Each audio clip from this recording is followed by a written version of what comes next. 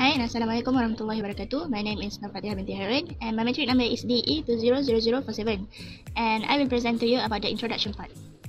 Now let's take a look at the project background of this project, which is a perfect electrical plant installation is based on the type of building, surrounding physical parameter and floor plan based because different building has various design. The construction of an electrical system for a building normally requires few months to develop depending to the floor plan of the building, and it is one of the most difficult tasks to complete. The task required more patience and time as well as a perfect software to design an electrical system for a building such as AutoCAD, which is really helpful and it is support international standard and provide comprehensive library for manufacturer content and symbol. It is easier for user to design industry-friendly standard. UAM Sunrise Berhad developing different high quality and successful property development project has been planning to develop a new housing development and has requested TNTNS Berhad to join their initiative. The main initiative is to design and develop an energy efficient building as highlighted in 11 Nation Plan. Now let's take a look at the company background. The name of the company is TNTNS Berhad and the motto of the company is Turret Energy Saving. The vision and mission of the company is to efficiently for client desire and happiness, to make sure that public funds are spent wisely and efficiently in the delivery of service, as well as in the fair and equitable distribution of housing assistance. Next, to provide a healthy and safe working environment to client, to provide professional and first-class quality service to client, and lastly, to provide future chance of learning and experience in the field of electrical. The next part is the scope of this project, which is in this project, TNTNS Berhad are only act as a consultation company that will give them proposed idea, innovation and design for the new housing in the cooperation with UAM Sunrise Berhad. The design given are supported by relevant justification to meet the 11 Malaysia plan. The innovation is limited to current scope, which is the building is a single-story house with 3 rooms. Solar energy will be used as the sustainable energy in the proposed innovation. BEV30803 is the simulation software used to simulate the solar power that can be harvested. The innovation is to reduce the cost of electricity consumption of the building. Assalamualaikum warahmatullahi wabarakatuh. My name is Nurul Azura binti Abdul Hadir. My metric number is DE2058 and I'll be explaining for methodology, location of site and floor plan review. Okay, so for methodology, the first one we will start with the company establishment where we create our own company name, TNTNS Berhad. After that, we will do the floor plan review where we review our floor plan on how many room will be, which the kitchen will be located, and we will add the number of fluorescent lamp, number of fan, aircon and SSO. The third step is we analyze the floor plan. The analysis of floor plan will be carried out where maximum demand, total current load and the illumination of the building is calculated. And the next one is we will propose a suitable innovation on our house floor plan where suitable innovation is being proposed to improve the energy saving solutions on electrical system design and the sustainable power approaches in the building. After that, we will analyze the result of our proposed innovation to know if it is suitable or not for our floor plan. Otherwise, it will continue to the justification part where detailed explanation is summarized to show the improvement of the electrical system from the proposed innovation. The location of our site is in Taman Sri Indah, Penang, which this house is a single-story house containing 3 rooms and 2 bathrooms.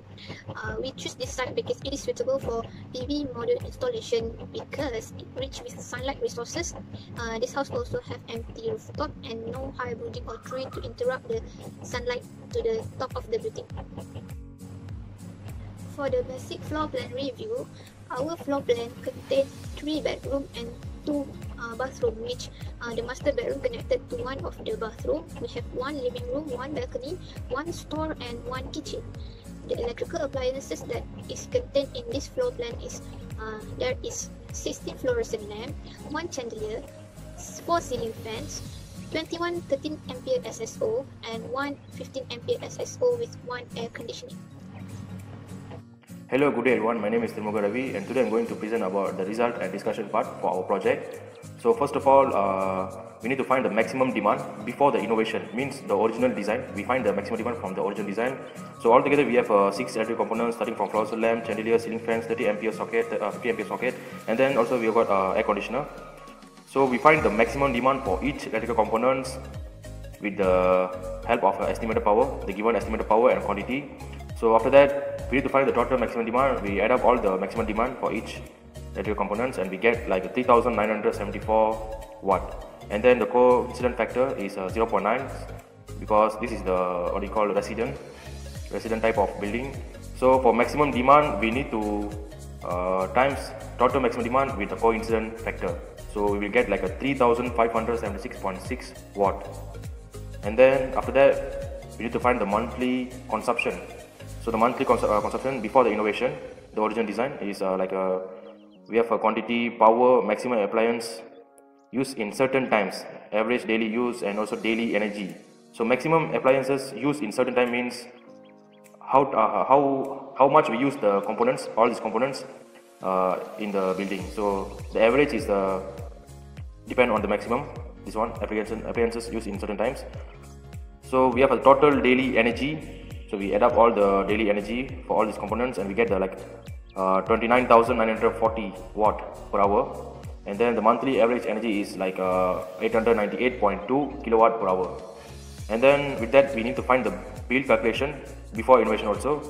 So we use the tariff for the first 200 kilowatt per hour, for the next 100, 300 and the next 300 kilowatt per hour. So the rate charge is depend on the tariff.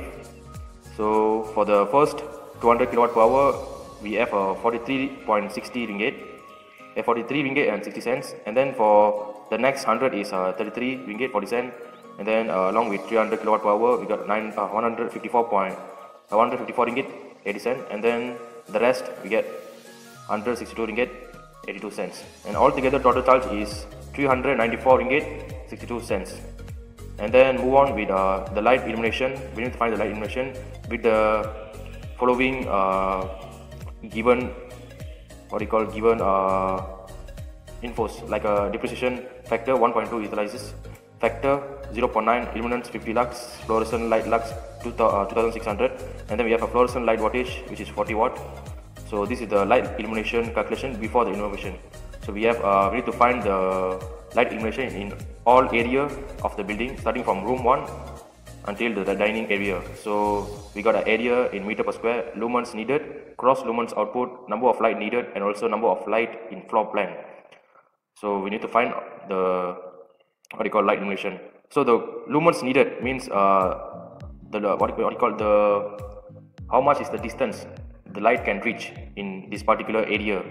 So we have the values here, and then the number of light needed, the number of light in floor plan. This is the number of light in the floor plan according to the design, and this is the light needed according to the calculation that we did. So that's it from me. Thank you. Now I'm going to present about the innovation that our group proposed toward the floor plan. So first one, we will propose to replace the electrical appliance in the building. So for lighting, we will change the 40 watt fluorescent lamp to 18 watt LED lamp. And for air conditioner, we will use air conditioner with inverter technology, because this type of air conditioner will have less power loss and can save in energy, because of the temperature is adjusted by changing motor speed without turning the motor on and off. So by changing the electrical appliance, we will reduce the maximum demand, as we can see in these two tables. The first one is the before innovation, and the maximum demand is equal to 3,576. And after the innovation, we apply LED lamp in the building. The maximum demand of the building is equal to 3,491. So for monthly consumption, before innovation, the building record a monthly average energy of 898 kilowatt per hour, and the bill cost almost 394 ringgit. And after innovation, we use LED lamp. The monthly average energy is only equal to 834 kilowatt per hour, and the bill is reduced to 359 ringgit. So the next proposed is to propose the grid connected PV system. So the concept of this PV system is we will use electricity from PV module during daytime, and on the night time we will use electricity from the PNB grid. So this is the proposed of PV system, and this is the requirement of the PV system. So the area of rooftop that we need is equal to 18 meters square. The type of PV module we use is 300 watt peak, 27 volt, and inverter is 3 kilowatt AC 50 Hz inverter, and the effective energy generated per month is almost 400 kilowatt per hour. So as we can see here, this is the simulation result, and we can see in the third last column, the effective energy at the output of the array for each month is almost 400 kilowatt per hour every month. So this is the monthly consumption after the innovation. The monthly average energy we record is 834 kilowatt per hour. This value is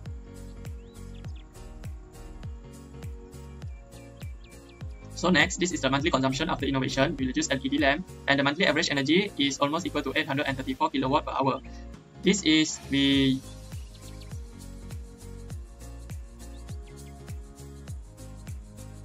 is the monthly consumption after the innovation where we use LED light. The monthly average energy is equal to 834 kilowatt per hour. After we connect it with the PV system, this monthly consumption and monthly average energy will be able to reduce almost 400 kilowatt every month. So of course the bill will cost less than this value. And the third one is about the room illumination. Before the innovation, and we calculate the light illumination of each room in this building, and we observe that the number of light in floor plan and the number of light needed in the building is not equal. As you can see here, in kitchen, the number of light needed is equal to 2, but in the floor plan, the installed light is only 1. So we propose an innovation and we recalculate the illumination of the room. And as you can see here, the number of light needed increase. And this is the comparison between the floor plan. The left one is the before and the right one is the after. So as you can see in kitchen, living room and room 1, we can see that the number of light is increased. So after this, I will show you how to use PV6 software to do the simulation for our PV system. Okay, now I'm going to show you how to use PV6 to do the simulation for our PV system. So in this software, we'll choose either the pre-connected PV system or standalone PV system. So in this project, we will choose pre-connected. So the first thing we need to do is to choose the location of our site. So as mine, we will choose Bayan Lepas. And after that, we will set the main parameter of the PV system. As we can see here, this is the orientation of the PV module. So we can set the degree of the thinness of the PV module and the azimuth of the PV module. So the proposed we change the plane tilt and the azimuth of the PV module is to obtain a maximum sunlight exposure during daytime. So after we change all the setting, and we will go to the system parameter. And in here, we will choose the PV module, the type of inverter, and the design of the array. So as mine, I will choose a 300 watt peak 27 volt PV module, and this is the type of the inverter. And for the design of the array, we can change the number of series and number of string, and it will auto come up with a value which is the area of the rooftop we need when we install the PV module. So after we change all the settings, we can save it and run the simulation. So after we run the simulation, it will generate a document which is the report of the PV system. So in this report, as we can see, the location of site is Bayan Lepas. And in the first page, we will have the project summary, system summary, and the result summary. This is the summary of the PV system that we want to install. So if we go to the third page, as you can see, we have a table here. And this table, on the third last column, we will have the info about the effective energy at the output of the array. As you can see here, by month, it is almost 400 kilowatt hour every month. So this is the value of the effective energy that we can harvest from the PV module. There are also other information about the losses diagram and the graph for system output power and the daily input or output diagram. So we will use this info in our report, and that's all for the PV system software simulation presentation. Assalamualaikum warahmatullahi wabarakatuh. I'm Sulaiman Muhammad Kamaluddin. My matrix number is TE190010. I'm here to present our project conclusion. In conclusion, the innovation bring out by TNS Berhad toward the building can be summarized as electrical appliance replacement, redesigning of the electrical floor plan, and applied sustainable energy as electricity supply. Those innovations are supported by strong justification and meet the objectives of the project, which is to purpose an electrical system design that implemented the energy efficient, such as cost-effective and applied sustainable energy. Besides, sustainable energy such as solar and wind energy should be along with the TMB grid to get electricity supply. This is because sustainable energy is green energy. It will bring less harm to the earth during the generation of electricity process. Lastly, residential building is supposed to be a place that gives warmth for everyone and to have feeling in home. Thank you.